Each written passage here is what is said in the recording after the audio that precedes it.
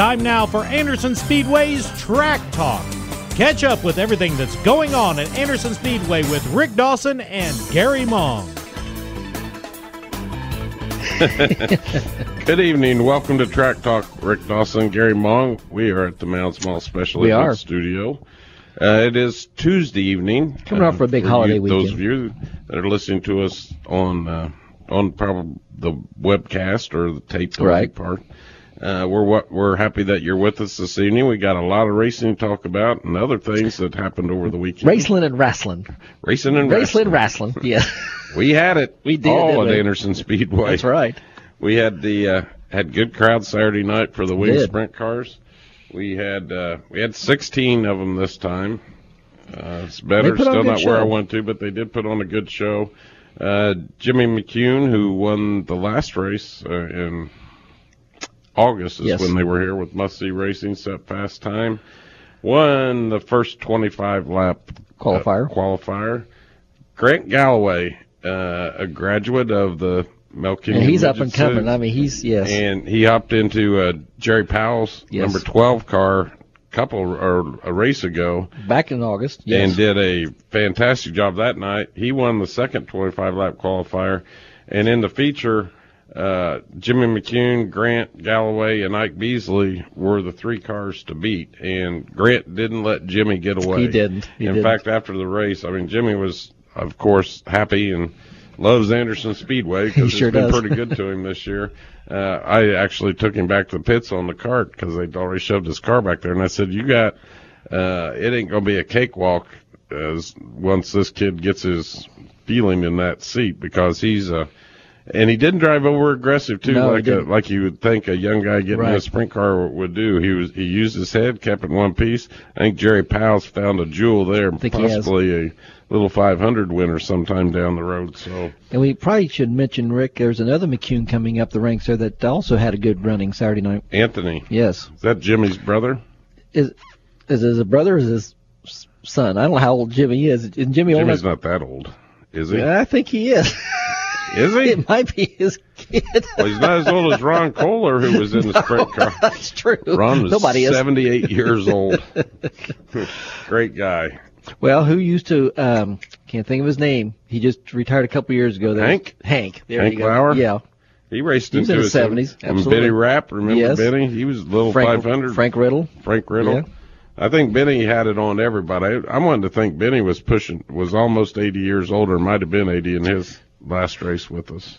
That could be. And I think even Mel Kenyon raced into his late 70s. And not that we're saying anything about old guys, but three-time Little 500 champion, Jeff Bloom was there. He was. Saturday night. Had some issues with the cars early on. In fact, he had to pull off after about 13 laps. There was something going on with the car. I didn't get a chance to talk to him, but Jeff is looking really good. He had a rough year last year physically and didn't look good, but he kept pressing on, and Jeff has got his senses. I mean, he's driving. You can see the energy in him again. Yes. He's wanting to do it again, so I'm sure we're going to see him next May. And Linda put her patented she keeps him spot there in the infield. Yep. You get a chance. The next time we're there, we'll try to remind you. Focus on Linda Bloom when Jeff is on the racetrack during the qualifying and the heat races when the crews are down there. Linda's a hoot to watch. She is. But she watches for a reason. She knows what she's looking for. And if Jeff isn't doing something right, she tells him. She will tell him. I've been there when it's happened. The WOFS was in town also Saturday night with the Outlaw Figure Eights. This race I didn't get to see. Were you in the flag? I was, yes. So you can help us out. I know Jesse Tunney, great guy. The Tunney family is just synonymous with figure eight racing, was there and set fast time. And Jacob Garrigus from Indianapolis ended up winning the feature. Tell the folks about the race. Jacob pretty well had him covered, Rick, but the battle was for second place for most of the race. And what a battle it was. It was between Jesse Tunney, Mike Hadley, and Mike Riddle Jr. And Mike Hadley and Mike Riddle Jr., I understand, are battling for the points championship for the WFS. And after Saturday night, I guess it's very, very close going into the season finale, which is going to be at our track on October the 10th. That's funny, because Mike Hadley's dad said they were never coming back to this place. Oh really? Why? Want to take a bet? I think so. But we didn't do anything. I don't know why he was hollering at us. Oh, I don't know. I didn't even know that happened. But anyway, those three put on a great battle. Jesse finally was able to get away from before time. They were side by side, battling back and forth, and that was, to me, that was the show. There was some crossover action with those guys there, but that was the show, was those three right there. But Jacob Garrigus pretty well had him covered Saturday night. He's got a fast car, and yes. most of these guys will be in action this Saturday night at the Speedrome for the 3-hour enduro race. That's the big one of the year. Pretty much the whole country, I think. Yes. You don't hear about it anywhere else, and it's a big event down at the Speedrome. I realize, we have an event Saturday night also, and it'll be a great event, but if you're just a hardcore figure eight fan, go down to the Speedrome and support them guys, because I know they're working hard to make it work. Car counts are tough in figure eights now. It is. And there's just not, I've tried to analyze that from all different directions. Figure eight racing kind of waned for about 10 years or so for whatever reasons. And we didn't cultivate a new generation of figure eight drivers. So now there's not that many drivers out there. Right. And as these outlaw cars especially are just way too expensive. Yes. Which eliminates a big pool of potential owners and drivers. But we're working hard. I've already talked to 4 or 5 guys that's got cars that they are building and getting ready for next year at Anderson Speedway. We are having our figure eight division.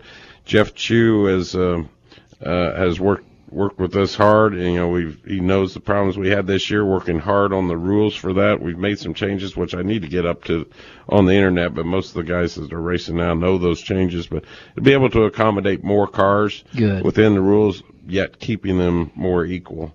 So hopefully, I know fans love figure eight racing, and Anderson's a good figure eight track. It is. We just don't want them going too fast in that eight, because somebody will get hurt bad. But whatever we can do to keep everybody safe and get more cars, we're working on.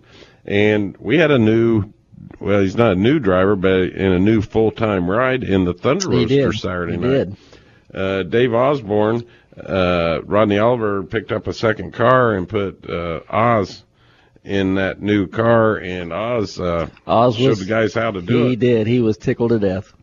He was a fast qualifier, and he ran second in the heat race to John Robbins, the first heat race, and Brad Kendall won the second one, and Oz was able to beat John Robbins in the feature. John's pretty much dominated that. In fact, I don't know if anybody else has won a feature other than, I think maybe Doug might have won one earlier. I think Doug did earlier this year, yes. But John's pretty well dominated, and Oz, I didn't see this race either, but he had to work for it. It wasn't given to him, but then once he did get the lead, he had that, I guess it looked like they call it the old Batmobile type car. Yeah. And once he got out in front, he was hard to get around. But people that may not know Dave Oz, or they call him the Oz or Oz, he came up through the Legends ranks too, and he was very good in the Legends. I think he might have been track champion at Anderson one time with that, if I'm not mistaken. So yeah.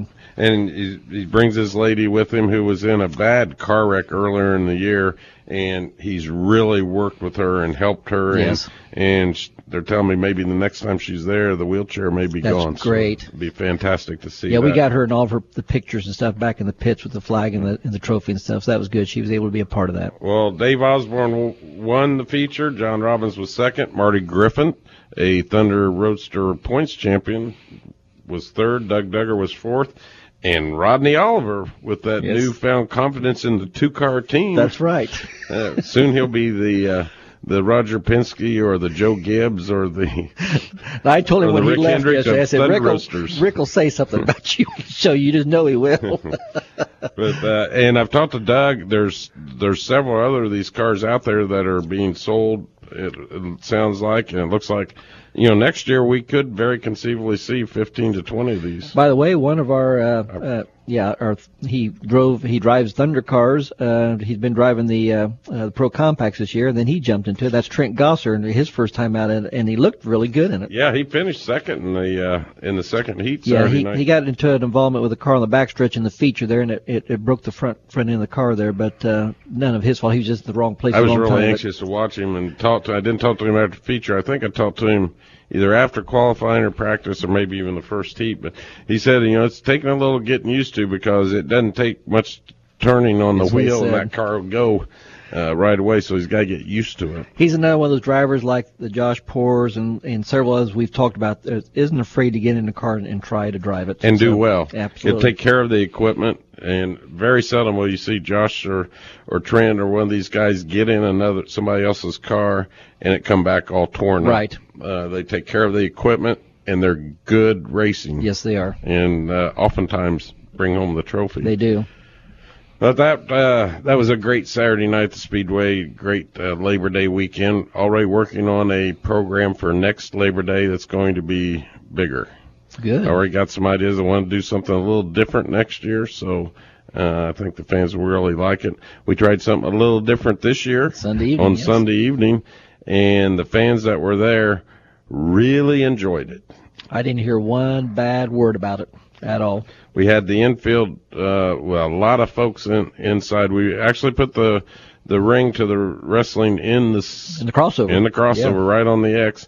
It had chairs set up all the way around it, and most all the chairs were full. A lot of people standing and watching, but we had championship wrestling, and it's a hoot. It's different for me. I'm just not into that, but yeah, what I seen, the crowd loved it. They know all about these guys. They put on a great show, especially brought in some of the heavy hitters. They did. That people really recognize the names of Rock and Roll Express. Ricky Morton, great guy. I got to spend time. All these guys, by and large, are just great guys. I spent a lot of time with them talking. Ricky Morton actually lives next door to Bristol Speedway down in Tennessee. Oh, okay. And he gave our invocation for us before we started, and great, super guy. Enjoyed spending time with him. Spent probably a good half hour with Rikishi after everything was gone, and everybody was gone out there in the tent. Another great guy with a big heart. Is from Samoa originally, and that's where his heart is. You can tell he lives in L.A. now, and he goes back to Samoa, I think he said at least once a year, because his dad's still there, and they do a lot of charity work for kids back there. But great guy. Some of the moves in the ring, I don't get. They've got to be acrobatic. They get hurt. They do. Yes, they do. In fact, we had the first match was uncalled for, and Ronnie Vegas, the guy that kind of put the show together for me, actually threw out. It was kind of like an occasional Saturday Night Anderson Speedway, threw one of his wrestlers off the property because he took that little dude. I don't even know what his name is, but they got out of the ring and they were clear over by our beer tent, and he threw him into the beer trough. Actually, against and not into it, and hurt his ribs or back or something. I don't know, but it wasn't anything life threatening or anything like that. But I know that hurt because I seen the welt. So that was the start of the night. If you liked it, let me know. Email me and email us at the Speedway. Let us know what you thought about it and what we could do different. But everybody was there, had a great time Sunday evening, and it was even though it didn't make any money, it probably lost money. The smiles on the faces, especially the kids when they were leaving, makes up for it for me. Sometimes you have to do that to. It's not all about money. And there's things that we've seen ourselves that we'll say, okay, next year we can do it differently. I mean, it was a learning process for all of us. Yeah. Being our first time at it. Yeah, especially putting everybody on the track. It's a little inconvenient because there's really no good way to get on and off the track. It's either the steps under the flag stand or it's up and down the ramp, and that's pretty steep. It is. And the Bird Brothers were there, if you've been to Anderson Speedway since you know them, they camped out. I give them heck again because it seemed like last year every time they camped we got rain. Well, Friday and Saturday night we got rain, but these two young men are great people. In fact, we run into them over at Winchester yesterday. Big supporters of auto racing. Big sport fans, and found out huge wrestling fans. So that's pretty much that. We're going to take a quick break, and when we come back, we were over at Winchester Speedway yesterday, had a lot of good racing over there, and we're going to talk to one of the winners when we come back. You're listening to Anderson Speedway's Track Talk. Heart attack? Stroke? Serious injury? A sudden health crisis can happen to anyone, at any time. So when bad things happen, choose good people. St. Vincent Anderson Regional Hospital has the area's most advanced emergency care. with a state-designated Level 3 trauma center, an internationally accredited chest pain center for heart attack patients, and advanced certification for primary stroke care. We have all the resources to deliver the care you need for any serious or life-threatening emergency. St. Vincent Anderson Regional is the only emergency department in the area with an on-site helicopter. And our $27 million state-of-the-art surgery pavilion opens later this year. Bad things can happen to anyone. Thankfully, good people are ready to help. Choose emergency care from St. Vincent Anderson Regional, the spirit of caring. Visit stvincent.org/Anderson Regional to learn more. Honey, stop! Oh my gosh, that's Diggity's back there. You mean the new Diggity's Frozen Treat Factory? I heard it's unbelievable. Everybody's talking about it. They have everything yummy. Yeah, I heard they have ice cream, yogurt, custard, sorbet. And gelato, plus fruit smoothies, and that's just the beginning. I heard Diggity's has over 250 toppings, not 30 or 40 like those other places, and you can even get the candy to go separately. We can eat outside on their huge patio by the fire, too. Okay, let's see. Frozen yogurt, ice cream, custard, sorbet, and gelato with 250 toppings, or a plain old frozen yogurt shop with limited toppings? Diggity's it is! Diggity's wants to cater your event. Diggity's can set up at your event inside or out and provide delicious smoothies, frozen cappuccinos, candies, and frozen treats to your guests. Diggity's is perfect for weddings, company picnics, group outings, sporting events, festivals, you name it, just call Diggity's. 765-393-0033 today for more information. MoFab Incorporated, where imagination is the only limitation. We serve residential, commercial, industrial, and municipal customers as your metals warehouse and fabrication center. We do all types of fabrication using the latest technology with unmatched speed, accuracy, and durability on any substrate. Our ornamental division handles all types of interior and exterior work, including rails, fences, gates, and more. So contact us at mofabbing.com to fabricate your dreams of tomorrow today. You won't believe these deals? They're too good to be true. You cannot miss this special. We're going to give you so much off, you won't believe it. Actual mileage may vary. Price does not include tax, title, and license. Some assembly required. Batteries not included. Objects in the mirror are closer than they appear. Keep in a cooler place. It is highly unlikely that any sentiments expressed above in any way coincide with those of it. Wait, what'd they just say? At Auto Farm McCrocklin Ford in Middletown, we're not here to give you fast-talking deals. We take the time to make sure you understand what you're buying to make sure it meets your budget. If you're at Auto Farm McCrocklin Ford in Middletown, you're at the right place. This program is a presentation by Anderson Speedway. The content contained in this program is that of the host and guests, and not this station. Bad to the bone. George Thurgood. We're back.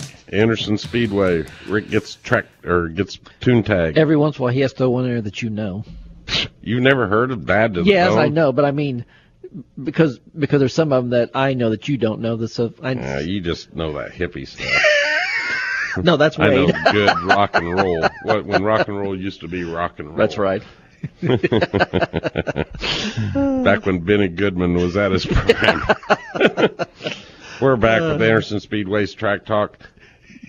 This Saturday night, Anderson Speedway, we have the street stocks, the Markham's Welding Pro Compacts that have been putting on great shows. Yes, they have. The Thunder Roasters will be back, see if Oz can make it 2 in a row. And CSR Mini Cups that always come in force and put on a great show will all be at Anderson Speedway this Saturday night. Gates open at 5 and we race at 8. It looks like the weather is going to be beautiful. Picture perfect. Yes. Mid-70s. Nice fall day. May want to bring a light jacket for when the sun goes down, but it won't be cold by no means. It isn't going to be cold, that's for sure. That's but right. The beer will be. Yes. And so will the soft drinks. So we got that going. Got it all covered. We went over to Winchester Speedway yesterday for the final day of the World Stock Car Festival, I guess is what they call it. ARCA CRA Super Series had a okay race. I mean, it wasn't a great race, but it was a good race. And Christopher Bell pretty much dominated. He's in the 51 car. That is out of Kyle Busch Motorsports stable. Which is what Eric Jones has been racing, isn't it? He was never in his late model. Oh, not this car here? No, oh, okay. Eric has his own late model. Oh, okay, okay. But I think Christopher's run some truck races for Kyle. Okay. Won the race, and another veteran of the Super Series and our track and of the full-time Camping World Truck Series driver, Daniel Hemrick, finished second in Orange Richie Waters number 5. Daniel was coming on. I was watching him, and then if there had been some more laps, he might have caught him. Cody Coughlin was back, and he finished in third. Harrison Burton, who is Jeff Burton's son, finished fourth. And hats off to Quentin Bear. Had a 5th place finish. Yes. Good for him, because I know he's been trying hard. I don't know who won the modified race. Really don't care, because Jeff Lane didn't win. Yeah. So, it was Terry Fisher. Oh, it was? Yes. Really? He used to run the Arcus, that's or right. the CRE Super Right. Series. Terry's a good guy. Yes. We also had the street stocks were there, and Jason Atkinson beat out Mason Keller. Mason Keller had a fast car all day, had a fast car in that race, and wore the tires out according to his dad. So Jason must have recognized that and got around him and ended up winning the race. The street stock race. And then they had their CRA late model sportsman cars. We're getting ready to talk to the winner, but that was an interesting he finish. wasn't leading going across taking the white flag. In fact, 28 car Sean Amore was leading, and the one car, I'm trying to get it pulled up because I don't remember the name either. But he pressed him, and he kept working on him, and I figured something was probably going to happen on the last lap, and it did.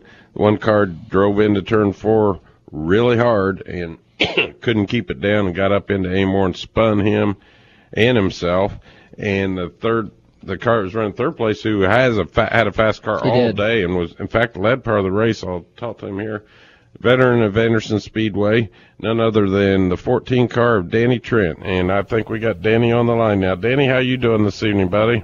I'm doing good. How are you doing? We're doing fantastic. Are you still up on the clouds from yesterday?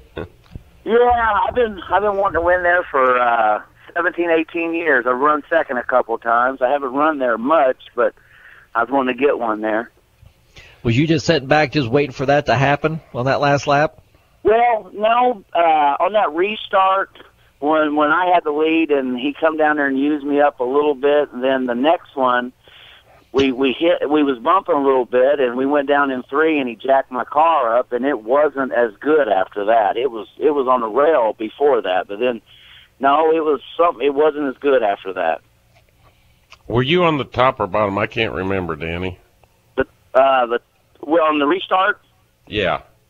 On the first restart, I was on the top, and then the second one, he got me on that on the restart, and then I was on the bottom. I got a start and cleared him out of 2, and we went down in 3, and he gave me a ride. Yeah.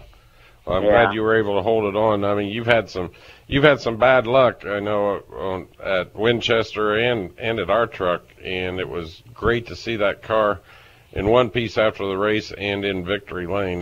That's for sure. I know you had a lot of people helping. You had a fast car all day, though. Yeah, the car was great. I mean, I didn't change one thing on it for 3 days. I mean, it was really handling really good, and I knew it'd be good on the long runs, and it was up until like lap 26 when that happened, and I was really happy with the car. I mean, I didn't think a crate could really run good over there, but we get through the corners, and if it's handling, you can run good over there. Yeah, if you can get the run out of the corners, which you can on a crate car, you can get a big enough run. The other motors can't catch you down. They'll catch you, but they can't get around you by the time you get to the end of the speedway. I know Billy Van Meter also had a fast car, and and I seen this one, and it was just one of those unfortunate things for Billy when he was leading. I think you were in second then, weren't you? Yes, I was, Rick. Yeah. Yeah, I think you guys came up on the 4. Was it the 4 car? Yeah, it was two lap cars. One was the 4. I don't know who the other one was. And they were where they shouldn't be.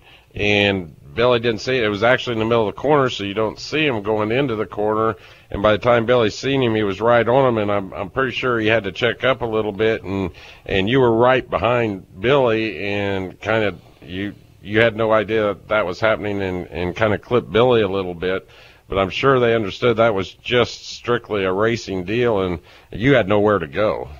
No, I didn't. Billy had a really good car, and I was fine riding behind him because I was thinking get to 10 to go, and I was looking a little bit on him. He had a good car, and he was setting a nice pace for us, and I was fine riding there. And yeah, he didn't have the 2-lap guys. He thought he went high at first, and then at the last minute he turned a little left, and I was committed there, and I got him just a little bit. But it was definitely a racing incident. I would not spin Billy. I mean, we really run good together, and he had a really good car.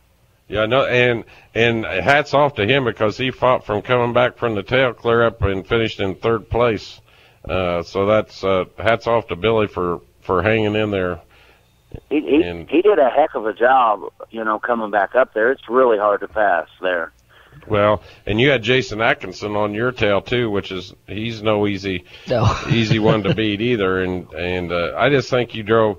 I was very proud of you yesterday, and even though you guys may not realize it sometimes, maybe I take liberties sometimes, but I consider you one of our guys, and it just gives me a big head when I know one of my guys beats the others. Well, thank you, Rick and Gary. I really think a lot of you in the track. I mean, it's my favorite track now. Salem used to be, and then I got over on your little bull ring, and it's just something about racing there. It's really awesome. I mean, I know you didn't do this by yourself, and you had some help down there. You want to thank them and maybe a sponsor? Yes. I want to thank Durabuilt Racing, and I want to thank Greystone Concrete, Specialty Graphics, and then I want to thank my crew that was down there with me all week, Dave Heck, Brandon Grant, and John Watson, and Jeff Watson, and 2 of my other crew members wasn't there that day, Keena Owens and Kenneth Owens. They've helped me for years, and then to my wife and my kids for putting up with me and letting me go do this stuff. I appreciate that. Well, yeah. Well, Danny, I really appreciate it. I mean, Danny's one of those guys, when he pulls in the pit gate, always got a smile. He sure does. Always makes it a point to say hi. That's what racing's all about, and we appreciate it. Danny, thanks for taking the time with us this evening, and we'll see you, it looks like, in a couple of weeks at Anderson Speedway. Well, thank you, Rick and Gary. I appreciate you guys having me on. Look forward to seeing you guys again. Thank you. All righty. All right. Danny Trent, driver of the 14 car, and I'm not sure, I don't have time with this old computer to pull it up, but he's running pretty good in our points. Point standings? Our point leader, Jack Dawsey, had a bad weekend, I think. I think they had motor problems on Saturday with the Sportsman car. Because they ran the Super Series car. And I didn't get a chance to talk to him after the race, but the Super Series car didn't. Found out it was something about the carburetor or something on it. So. It just wasn't running up to his turn, and he's another one of those. Jack being one of them drivers that he knows there's something wrong. It's not his day. He pulled it out, got it out of the way, and raced. This Saturday night, once again, the street stocks are in town, along with the Mark and Raleigh Pro Compacts, Thunder Roasters, and Mini Cups. That's going to be a fun show. It will be fun. Gates open at 5, race at 8. Come out and get some good food, some good drinks. Enjoy the weather. Have a good time. And then Sunday, if all goes well and the creek don't rise and the Lord's willing, we're going to try to go over to Columbus, Ohio, for the Bud St. Amant Memorial with the CRA Super Series cars over at Columbus Speedway on Sunday. It's good. It's a neat track. It is. The Knuckles family is good people. In fact, Jeff and Cindy were there yesterday. It's always good. Me and Jeff get along great. Jeff's a character. Yeah, he is. We have a good time with them. I always look forward when I get the opportunity to go over and visit them. But if you've never been to Columbus Speed, it's 2.5 hours. Right. East, just Columbus, on Ohio. I-70. So get over and see them. With that, we appreciate you taking the time with us this evening. Kids, don't forget, the 26th of this month is Kids Bicycle Races. Right. We'll have a whole lot more on that coming up.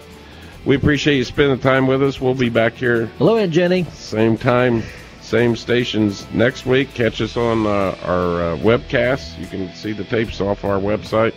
And tell your friends about Track Talk. We appreciate you once again, and we will see you at the racetrack.